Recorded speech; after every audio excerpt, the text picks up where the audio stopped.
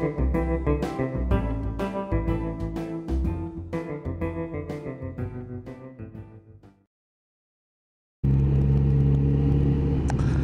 we're just approaching Sutton Bank, and I just thought I'd put this camera back on because this is a pretty village, and do you know, for the life of me I can't remember the name of this village. I shall have to put it up here up here later. Can't think of it for the life of me, but it's very pretty. This is, well, Thirsk is where I'm going to turn back today. It's sort of the outer limits of my ride, and I'm running at the moment. I'm sort of running along the top edge of this odd-shaped ride that I'm doing. So I'm probably only about an hour from home, but it's just somewhere I haven't ridden for a long while. I have ridden on this road for definite, but it's a fair while since I've been down here. I couldn't tell you just when, but I suspect not in the last 3 years. I would think the last time I was down here was on my little Honda Hornet, and that's just the best guess I've got. But the interesting thing about this road is it's prohibited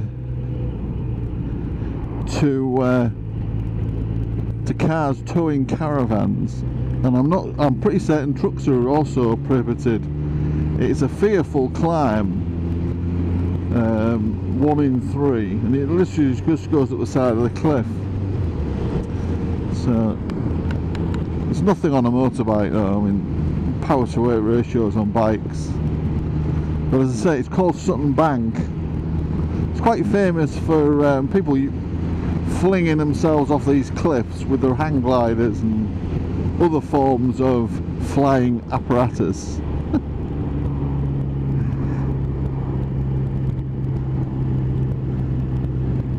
And that stone reminds us that we're now joining or entering the North Yorkshire Moors National Park. This is one edge of it.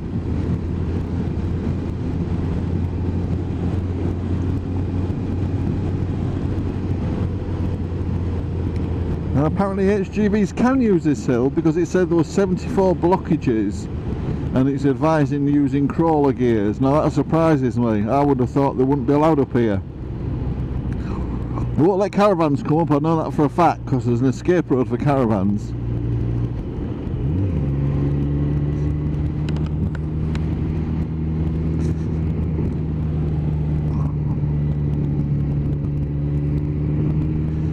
So I will leave the camera on for this because it's I don't know if you'll actually work out how steep this beggar is, but I'll leave it on. Probably the steepest hill we have around here anyway.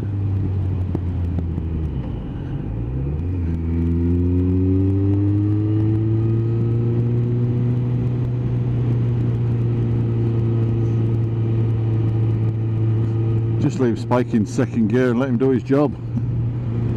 There's some very, very, very tight turns though, and that's what you've got to be wary of. This one in particular comes back on itself. Look at this.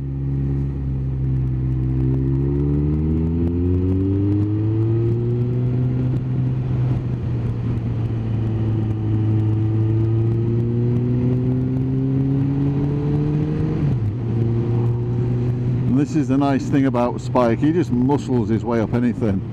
He's phenomenal, really. He really is phenomenal. Just gobs of torque. I mean, he just romped up that. My little car. Woo! And it went wrong. You see what I mean? I was going to go straight on, and actually the main road to the right. And we're in Rydale. So, that was Sutton Bank.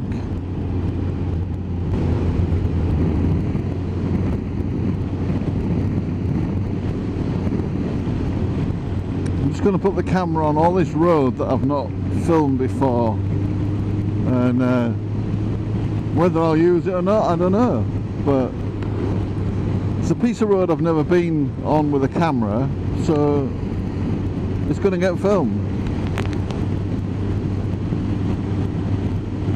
And it's amazing the transition. 5 miles away there's the A19,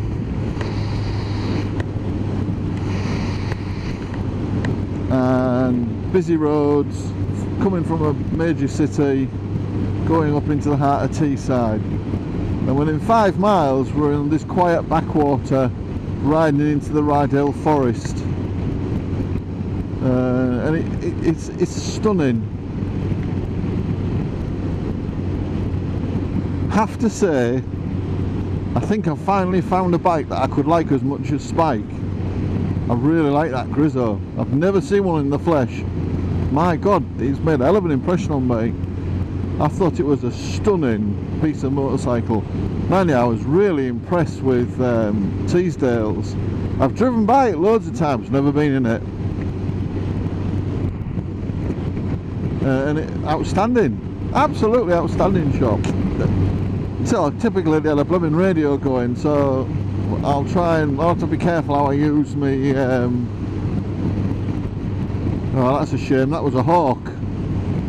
Oh, that's a big shame. It's a popular bike riding road, and I'll tell you for why. We're near Helmsley, and Helmsley is the heart of the bike riding community in North Yorkshire. You may have heard of the Helmsley TT. I know Cam Bikers mentioned it a few times. And I would imagine a lot of the bikes we'll see have been on it. I've actually ridden. We're not going on the TT. I'm going on the road to Hovingham, back to Beverley.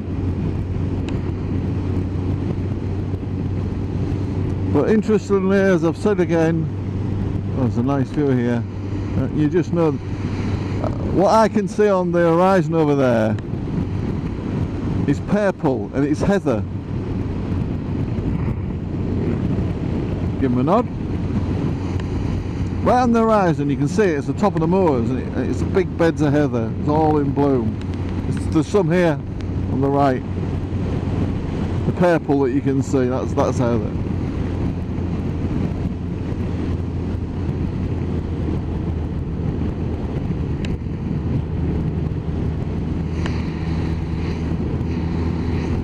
Absolutely stunning. I was trying to think of somewhere. That's the road there that's coming out there. That's the road the caravanners used to avoid Sutton Bank. Sproxton. And this is my back road to Malton. If I'd continued on, I've actually just turned left. Turn left. Turn right.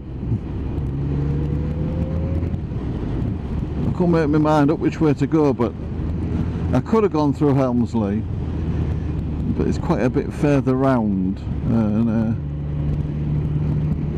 I don't want to. I've been tired all day, so I don't want to overdo it. And it's quite hot, and there's Kelly Smoke was telling me, be careful of the heat. I heard her saying, well, Sean showed us a picture of his thermometer in his car. I'm sure it said 127 degrees. My God, I couldn't have sat in that car to save my life. The temperature gauge on Spike is showing 87, and I would think that's air temperature.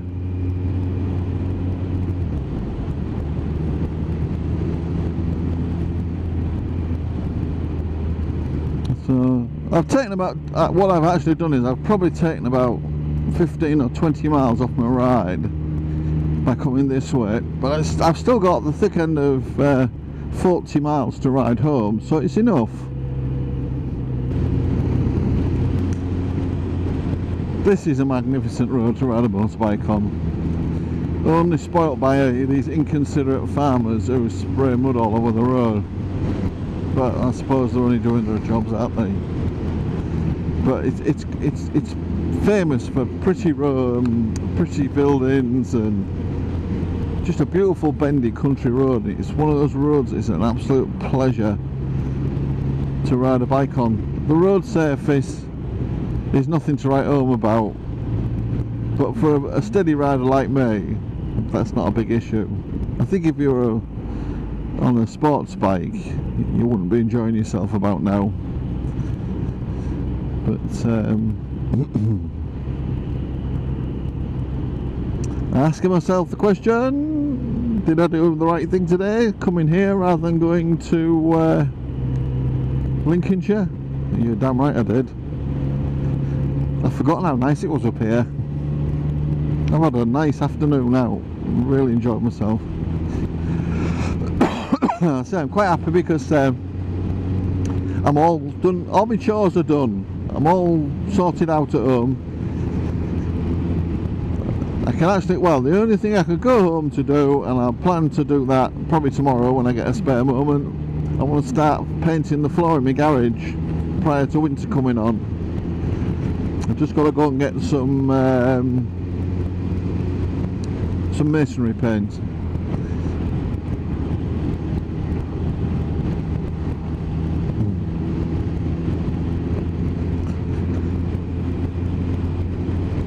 I may size the floor first of all with a, whoa, pony car.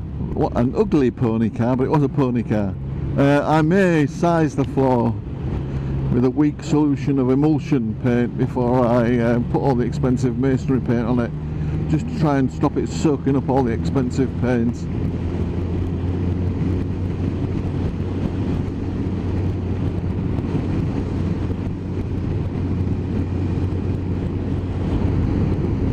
Okay, so what we're coming up to now is the village of Hovingham. If there is a pretty village in North Yorkshire, this is one of them. This gets my vote anyway. Georgian village, and it is breathtakingly beautiful. So I'm going to take my time and try and let you see as much of it as I can.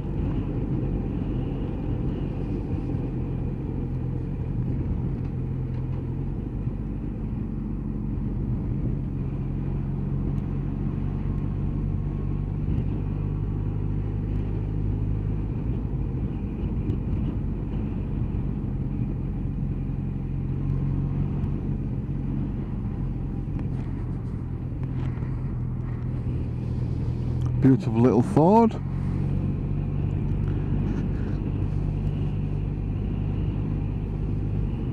The Malt Shovel public house. Oldie Weldy schools.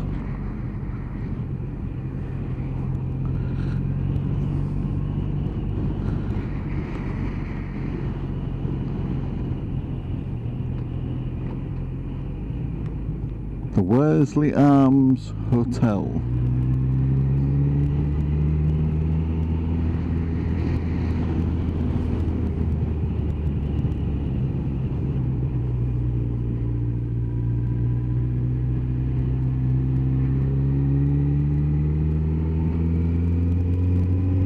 Isn't that something? This is the village of Slingsby, and curiously there's a village of the same name in Lincolnshire. My God, when you stop you can feel the heat. Oh God, it is so hot. Cooking! Oh, no, I didn't want to sit there very long. I was getting a bit warm. Get some air to my face for a minute. Good God, and I lost in 1300 GT. Whoa, that's a cracking little car. That's a car from my childhood. One of the first cars I ever owned. I had a white one of them. Wow, that was brilliant. I love that. I really like that little car. I had the saloon car version. That was a sporty one. That was an Austin 1300 GT. I had an Austin 1300. I don't know, it was the middle of the range one. It was nice. I'm about to be blitzed by a guy on a bike.